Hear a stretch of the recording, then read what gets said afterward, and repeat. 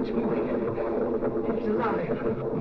It's alive. It's alive. It's alive.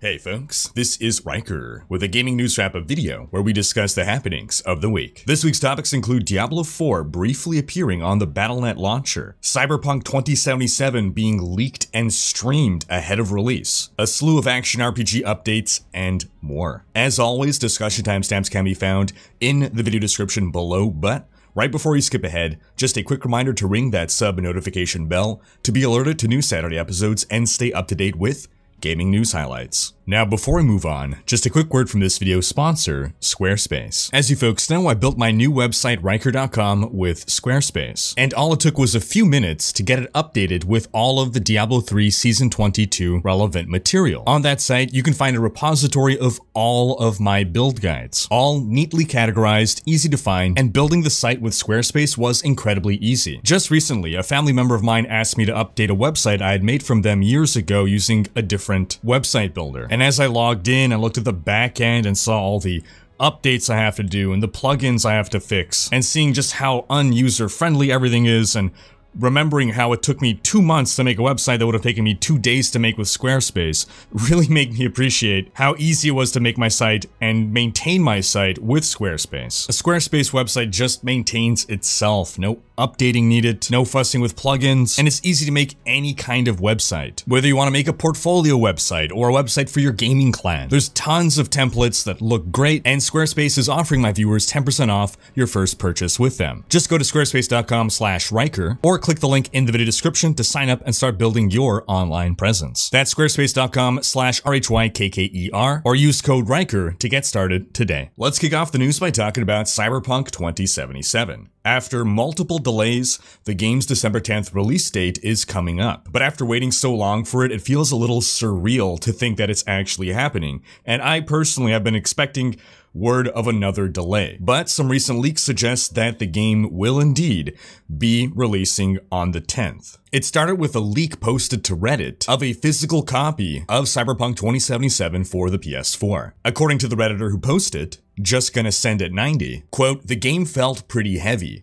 I know it has 2 discs, and from what I saw, a couple goodies inside the case. I couldn't get a look at those, unfortunately. Furthermore, it seems someone got a hold of the game and streamed about 20 minutes of gameplay, which now appears to have been scrubbed from the internet. People who did see the footage, however, say that it was on PS4, that it showed the game from its original opening scene, and while it was originally streamed on YouTube, it seems like that was taken down. It was then made available as a backup on Google Drive. That was taken down. And there allegedly was quite a bit of pop-in visible in the footage. Pop-in being when something just suddenly pops into view, be it a texture or a model or something, as opposed to loading in more gradually, more invisibly. But it should be noted that this would be a pre-day one patch version of the game. While I don't think it's a good practice, virtually every game these days launches with a day one patch. That is to say, when they're making the masters, when they are putting the game onto discs and then sending those out, they keep working on the game, fixing some final bugs, adding some final polish,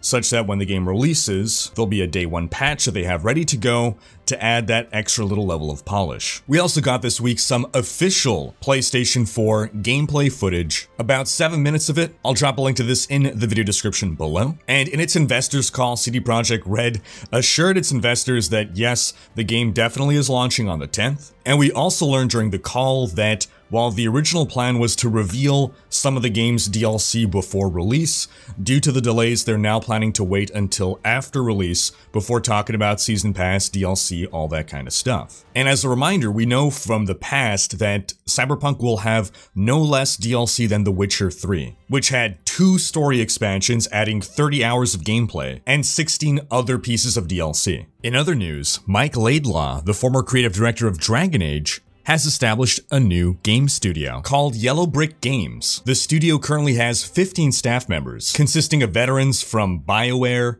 EA, and Ubisoft, who have worked on Dragon Age, Mass Effect, Watch Dogs, and Assassin's Creed. As for Mike Laidlaw himself, he was lead designer on Dragon Age Origins, Dragon Age 2, He was creative director of Dragon Age Inquisition, and during his 14 years at Bioware, he also worked on Jade Empire and Mass Effect. Here's to hoping that we see some of that old Bioware magic brought to this new studio. Onto some action RPG news, starting with Path of Exile. The devs released their upcoming content schedule, which will include 3 events taking place in December. On December 4th will begin their 1-week Mayhem event. On December 11th will begin their 1-week Endless Delve event. Then on December 18th begins a 3-week Heist Flashback event. And this all leads up to January 7th, when they'll have their 3.13 announcement live stream. This is announcing their new expansion. On January 11th, the current Heist League will end on PC, and on January 15th, the new expansion 3.13 will launch on PC, followed by a January 21st console launch. Onto some Wolcen news. You heard me, Wolcen and news in the same sentence. After a long period of radio silence, we got a blog post about upcoming content for Wolcen. Quote, "We will soon be releasing our first chronicle for Wolcen, Lords of Mayhem. Chronicle 1 Bloodtrail is our first free content update for Wolcen, and it includes gameplay improvements and new content. More details about the content of this update will be shared as we approach its release. With Chronicle 1 Bloodtrail, we also wanted to make a complete reset of the economy. Therefore, characters created before the release of Chronicle will be moved to a separate game mode called Legacy, and they will not be able to interact or trade with characters created after the release of Bloodtrail. They will, however, still be able to interact or trade with the other Legacy characters." The devs finished by saying this update is only the beginning of a new Wolcen's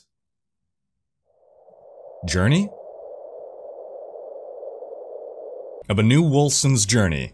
And we hope that you will join us for it. They're French, it's okay. They mean a new journey for Wolcen. Honnêtement, leur anglais en général, c'est pas mal bon. Now, a couple weeks ago, we had mentioned the teaser that they revealed, showing this image with a blood trail. It's pretty clear now that the blood trail was a tease of Chronicle 1 Bloodtrail. And while we don't have any real details now, or even a release date, in the Reddit comments, we saw on the Wolcen subreddit someone saying, "I honestly can't see it releasing this year." And the community manager Niku spoke up and said, "We shall see." So I gleaned from that they are aiming for a 2020 release. Now, I've said this before and I'll say it again, I think Wolcen was a game with tremendous promise, botched by a terrible, terrible launch. The game launched with some massive server problems, bugs, and some balance issues, and it took them a couple more months to get the game into a solid state, but by that point, the damage unfortunately was done. Lots of people were very hyped about the game. They tried the game, they got a bad first impression, and they didn't come back.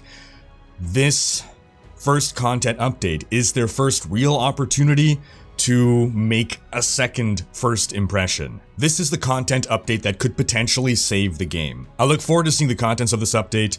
I do hope for the best for Wolcen because we need more quality ARPGs in the genre. In other action RPG news, upcoming action RPG Last Epoch shared a teaser trailer for their upcoming patch. Patch 0.8.0 will see the launch of the game's final class, the Rogue. In this trailer, they also revealed their new logo, which is looking really slick. Their old logo was cool as well, but this is a really nice improvement. More modern, more professional looking. Patch 0.8 will be releasing on December 4th, and with this patch, dual wielding is introduced into the game. To quote from their forum post, "One of our pillars of design is class identity.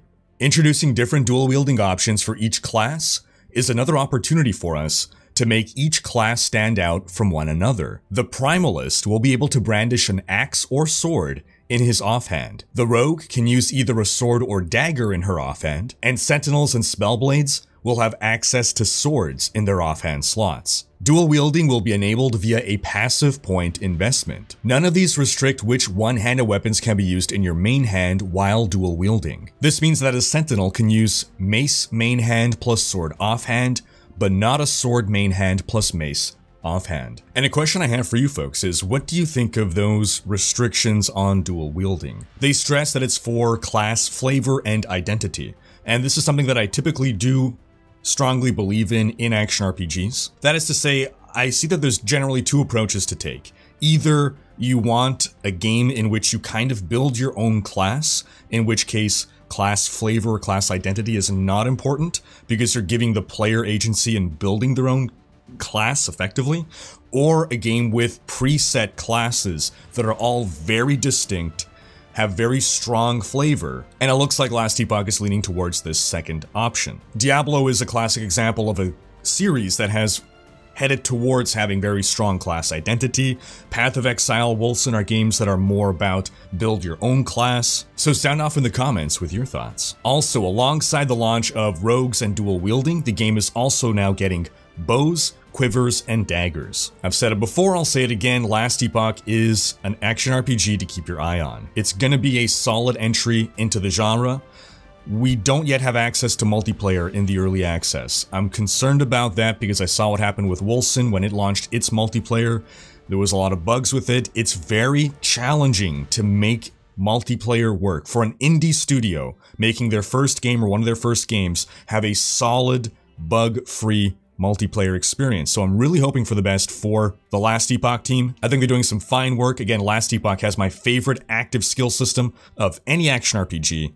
I love that they introduced a sort of charm talisman system. Basically in Diablo 2, you had charms, which were items that you kept in your inventory that had affixes on them that benefited you. So imagine something like a ring, but instead of equipping it to a ring slot, it stays in your inventory. Those were cool, but the bad design philosophy there was having to choose between convenience or power, choosing to sacrifice inventory space in order to gain more power, and thus just creating a more frustrating experience for yourself, meaning you have to go back to town more often because your inventory is getting smaller and smaller because it's cluttered with charms. Now, Diablo 3 originally was going to have charms, and they were going to have a talisman system, which was a separate inventory just for charms. I loved this idea. For whatever reason, they canned it. They did not go with charms or the talisman system at all. But it made it so far into development that the art asset for the talisman was actually data mined. It's in the game files. And now Last Epoch, either by coincidence or by intent, has taken that idea and implemented, and I really enjoy it. On to some Torchlight 3 news. The devs have revealed their upcoming Snow and Steam content update, which will launch on December 15th. It will include winter-themed pets and fort decorations, new legendary gear, improvements to the endgame system Fazir's Dungeon Challenge, a rework to the Forged class, fort updates, transmog, pet enhancements, bug fixes, and more. The game is also currently 40% off on Steam due to Black Friday sale, I believe. Torchlight 3 is a fun ARPG. It might not be the best ever, but at 40% discount, I would really consider it. You can check out my full review and overview of Torchlight 3 over here. And that'll take us into Diablo news. According to a recent posting on Reddit, Diablo 4 appeared on the official Blizzard Battle.net launcher, but without the option of downloading. The game was promptly removed. But Redditor Azimuthus took this screenshot in which we can see that a decryption key was required in order to download the game, and it was listed as Fenris Vendor and Fenris Vendor 2. And of course we know that Fenris is Diablo 4's internal project name, and these names, Fenris Vendor and Fenris Vendor 2, corresponds to previous data mines of the game files of the servers that we suspected were versions of the game being made available for download for employees working from home. And the most likely explanation for this appearing in the Battle.net launcher is just an oopsie, that this is intended just for Blizzard employees. This isn't something that is gearing up for a beta or anything like that. But some people have been speculating about whether or not, come BlizzCon, Blizzard will somehow make some demo of the game available. I personally think that's unlikely, but it's certainly not outside of the realm of possibility. On to some Diablo 3 news. Season 22 of the game launched last week, and on launch night, at least on NA, the servers were struggling. It's probably been the least smooth launch for a new Diablo season in quite a while. What isn't terribly uncommon is, at the very start, the first few minutes, there's some issues as people are trying to all load in at the same time. But this issue persisted for at least a couple hours into season start, where people were having trouble getting into games. And it's possible that this issue was exacerbated by the fact that a new leveling method available only in Season 22, where you use your shadow clones to level for you, to kill everything for you, involves remaking the game a lot more often than people typically would, so it's possible that was added stress on the servers, along with just the shadow clones themselves, sort of acting as additional players in a game, adding more load.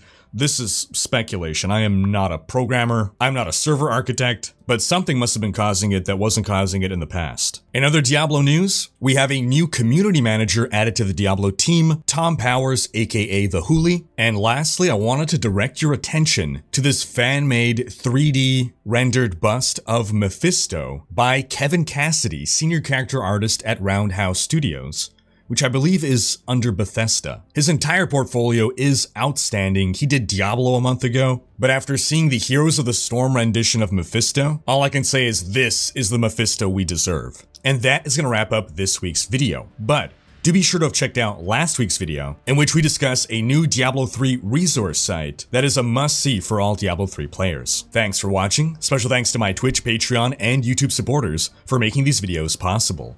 If you like what you see on this channel and want to support the creation of more content, you can consider pledging on YouTube or Patreon and unlocking behind-the-scenes content, monthly virtual hangouts, and more. If you enjoyed this video, please share it, check out these other videos, and subscribe to join Rhykker's Raiders for more gaming content.